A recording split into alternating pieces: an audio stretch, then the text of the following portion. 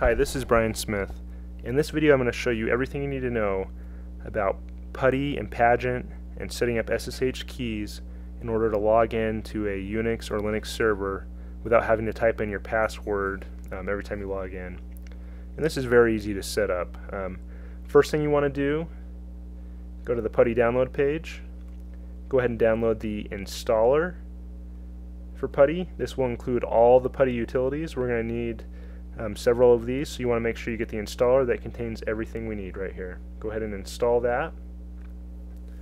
Alright, then we're going to go ahead and run puttygen. Okay, the PuTTY key generator is going to generate your SSH key pair. An SSH key pair is composed of a private key and a public key. The private key is what you want to keep to yourself. You want to keep it very secure, and you don't ever copy the private key out to other servers. It just stays right here on your Windows desktop, and you want to, like I said, you want to keep control of it, not share it.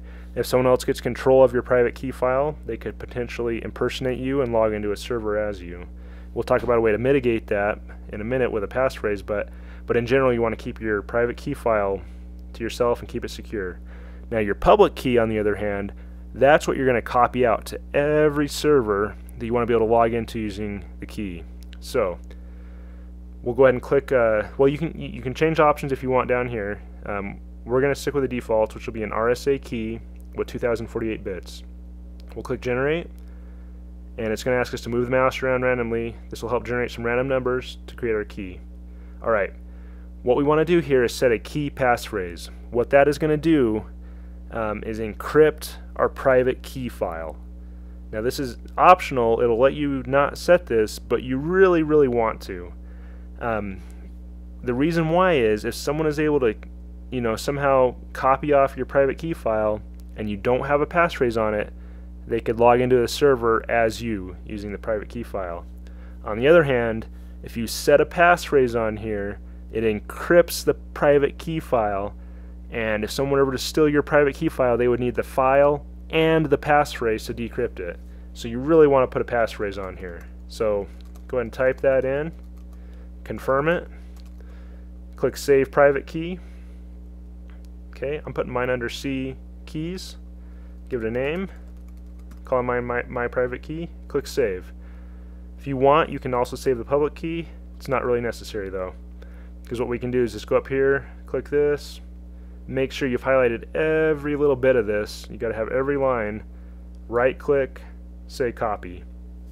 Alright, so just to summarize, we've created a private key file with a passphrase, we've saved the private key, and we took the public key up here, copied it into our clipboard. Alright, we're done with the PuTTY keygen. Alright, let's go ahead and start up PuTTY. We're going to log into one of the servers we want to set up the key on.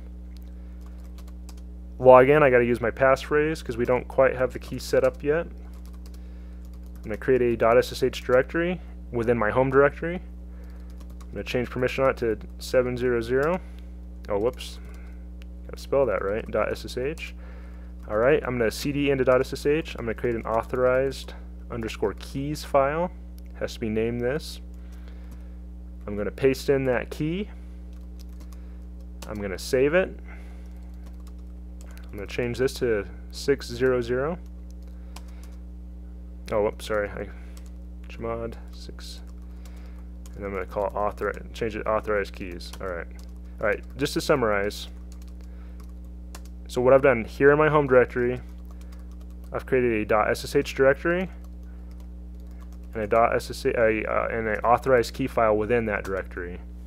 So I have a .ssh directory, 700 permissions, authorized key file within that directory, 600 permissions. Okay? And what I would want to do is, on every server I want to use this key on, I'd go through and do this. So if there was 10 or 20 servers I had that I wanted to use this key on, I'd go through each server, create the .ssh directory, create authorized keys, paste in the key, set the permissions on every server. Alright, that's done. So to show the keys working, what we're going to do is we're going to go under SSH here, hit the plus, go to auth. Right here for private key, we'll click browse, point it to the private key that we created. Okay. I'm going to log in to my server, type my user ID. Alright, you can see it's not asking me for my server password. Now it's asking me for my passphrase for my private key file. So I'm going to go ahead and type that in. Alright, I'm logged in now. Now, you might be asking, well, what's the benefit here? Instead of having to type a password, now you have to type a passphrase. You know, what's the real benefit here? And that's a very valid question. And the solution to that is, it's called a SSH agent. And PuTTY has one, it's called Pageant. And what the SSH agent does for you is, when you boot up your computer, you can set it up so one time when you boot up, it asks you for your passphrase, you type it in, and then it loads your private key file into memory, and anytime you use it from there on out until you shut down your computer, it'll automatically log you in without typing in your passphrase again. So again, basically every time you boot up, you type it in once and you're good to go until you shut down your computer the next time if you use an agent like Pageant. And Pageant is very, very easy to set up. What we're going to do is we're going to go to All Programs, find Startup, right click, Explore, right click, New, Shortcut, Browse, Computer, C, Program Files, PuTTY,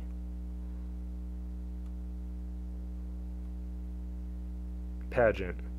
Alright, so you can see that's under C, Program Files, x86, PuTTY, Pageant. I got that in there.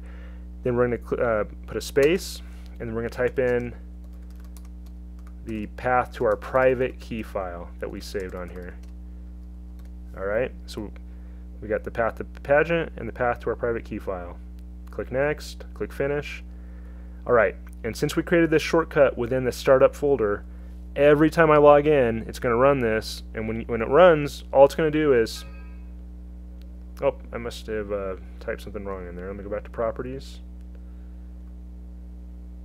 Oh yeah, I put in a S right there. Let me just fix that. Alright, so every time I log in and it runs this, all it's going to do is prompt me for my passphrase.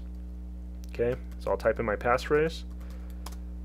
Okay, and what you'll notice is down here in your system tray, you got this little computer with a hat. That's the Pageant agent. It's running now. If I were to right click on it and click View Keys, you can see it successfully loaded my key in. Alright, so now that we have Pageant running and we have it set up to run every time I log in, let's use PuTTY here and make sure it works. So under SSH, under Auth, you'll just want to make sure this attempt authentication using Pageant is checked. By default, that normally is checked, but you'll just want to double check that it is. Alright, so we're going to log into our server again here. I'll type my user ID, and you can see it never prompted me for a password or a passphrase for the key. And you can see it says authenticating with public key from agent. That is the Pageant agent here. Alright, and we can take this one step further. We can go down here to Data, and we can set the auto login username to whatever your user ID is. Okay, I'm going to save that as a default setting. Oops. Type in my server name, and you can see it never prompted me for my username or passphrase now. It auto logged me in using that username I had set in PuTTY. So very, very useful. So basically I can log in without typing in username or password. Another cool thing about this, using Pageant like this, is PuTTY also includes a PSCP and PSFTP command line utilities to copy files to servers. And those utilities will also automatically use Pageant, so I could go ahead and copy a file to a server using my key file, and it would, using Pageant, and it would never prompt me for a password or passphrase. So as you can see, setting this up is very easy. The things you want to keep in mind is make sure you set a strong passphrase on your private key file, and then go ahead and use Pageant so you don't have to type it in more than once every time you boot up your computer. So very useful, very easy to do. If you have any questions about this, please let me know. Thanks.